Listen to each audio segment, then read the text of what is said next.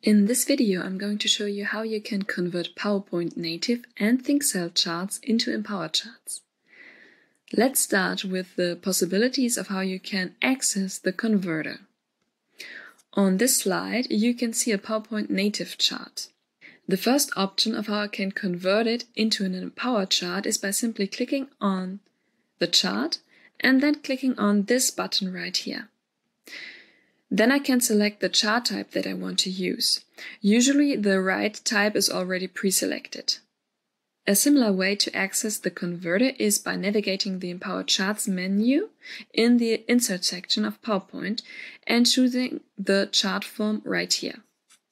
Note that when you choose one of these two options of using the converter, you cannot see the original chart anymore. But the next ways of using the converter offer such possibilities. And in order to show you them, I simply undo the conversion.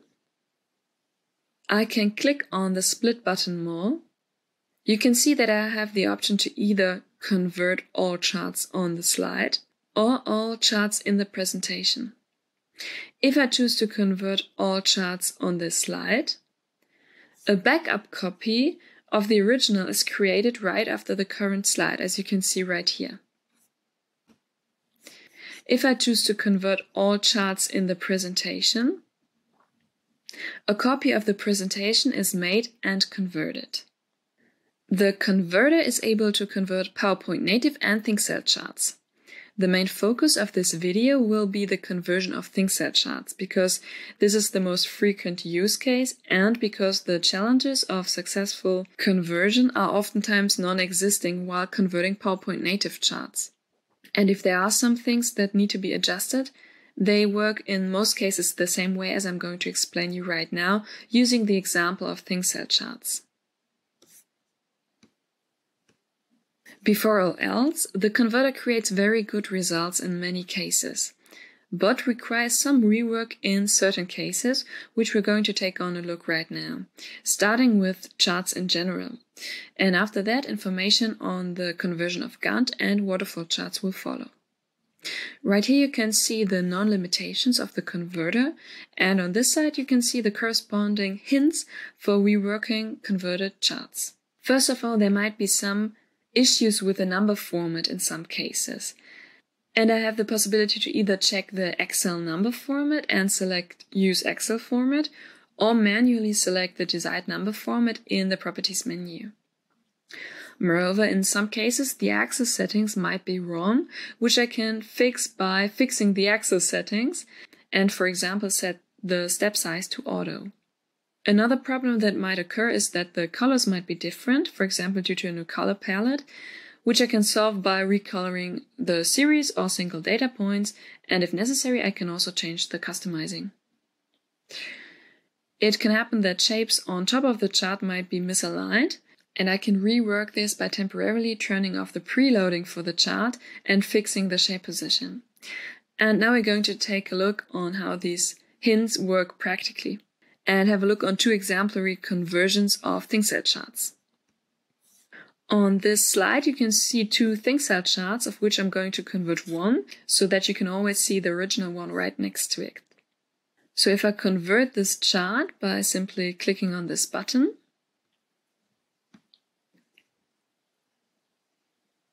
you can see that the result looks pretty much the same as the original. There's only one minor flaw. This font size is a bit too small. I can easily correct this by changing the font size of the whole chart in the Properties menu and make it one size bigger and then smaller once again. So now that is fixed. Other than that, both charts are the same. Of course, I could change the colors, but I'm not going to do this right now in this video. In some cases, shapes such as this red arrow might be a bit out of place after the conversion. And in order to be able to click on the shape, I have to switch off the preloading of the chart by clicking on the eye symbol right here. And now I can easily select the shape and move it around. Note that when the preloading is switched off, I can still work with my chart. There's just a delay because I have to click on the chart to activate it. But if you're using a lot of shapes, it can be helpful to turn the preloading off. On the next slide, you can see think cell line charts, of which I'll convert this one, like that. Now you can see that the converter did not exactly understand the number format of the percentages. We can easily solve this problem by firstly taking a look at our data in the mini Excel. Then I can see what number format I have here, which would already be percentages. So in this case, I can simply navigate the data labels menu and select use Excel number format and choose that I only want to show the value in my data labels. So now you see that this is fixed. Moreover, you can see in the think cell chart, the axis has a different number format than the data labels. And this circumstance leads to confusion. Empower always uses the same number format for the data labels and for the respective axis, because we think the axis should simply be a complete benchmark for all of my data points. If I want to further adjust the axis, I can simply click on it and then change, for example, the step size to 2%. And thereby I have less numbers on the axis. Moreover, I can move this label a bit and choose not to display the connector line. And now the result looks very good, maybe even improved, because the axis and data labels are now fitting each other. The next chart type we're going to take a look on is Gantt charts. The first problem that might occur during converting think cell Gantt charts is that the position of labels are set to their default positions. You can rework this by manually moving the labels as desired. Moreover, all objects have the same height after the conversion, but I can modify the common object height in the Properties menu as desired. Lastly, it is not possible in Empower to have subrows in a row, but I can change the structure of my Gantt chart to avoid subrows, for example, add a row. In this exemplary think cell Gantt chart, you can see that we have some kind of element right here that is not really a subrow, but still hangs down a bit. After converting the whole slide,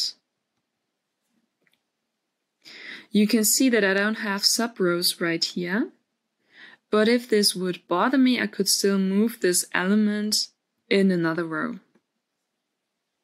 Moreover, you can now see that Empower uses a consistent height for all objects in the Gantt chart, which I can adjust right here in the Properties menu. So that especially the milestones don't look that chunky anymore. In this area, you can see that there are some overlapping milestone labels, which I can fix by simply clicking on the respective label and thus changing its position.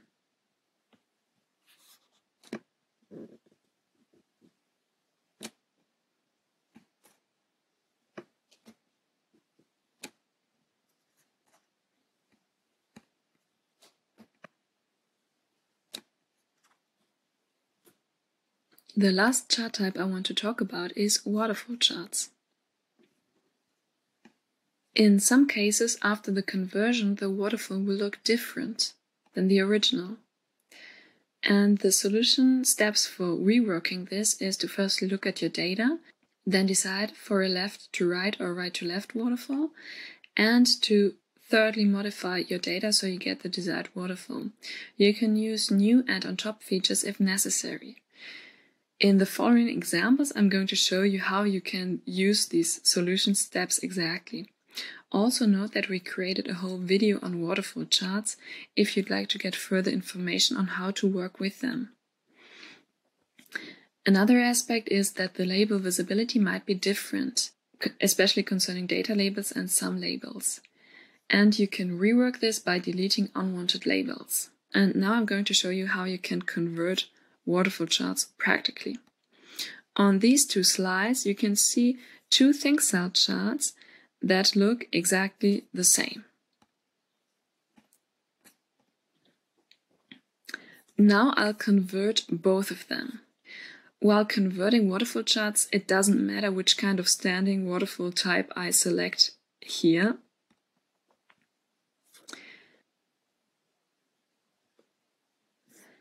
Now I'll convert this waterfall chart.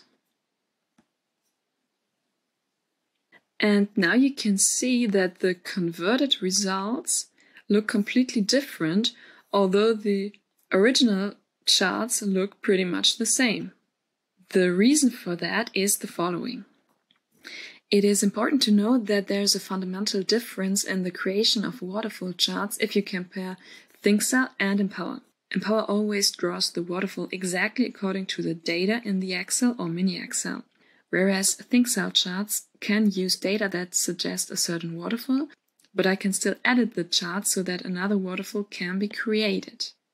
So to illustrate this, the first waterfall matches the data it is based on. This is why the conversion works very well. There are only some minor differences between the original ThinkCell chart and the converted charts, which we're going to deal with in a minute. The next waterfall looks exactly the same as the previous one, but uses completely different data. And this is why the converted chart looks completely different too. And in order to understand this, we'll have a look on the data of this chart in the mini Excel.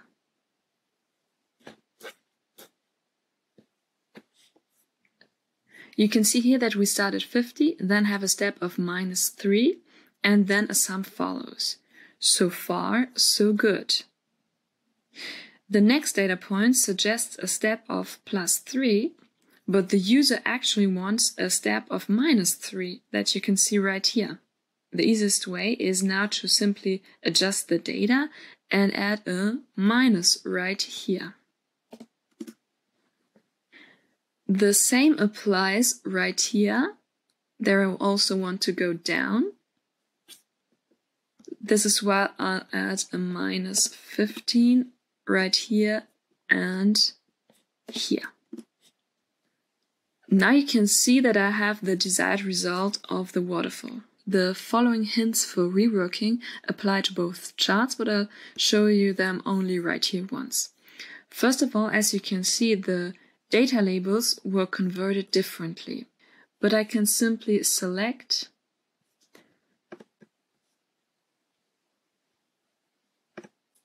and delete unwanted labels quickly like that.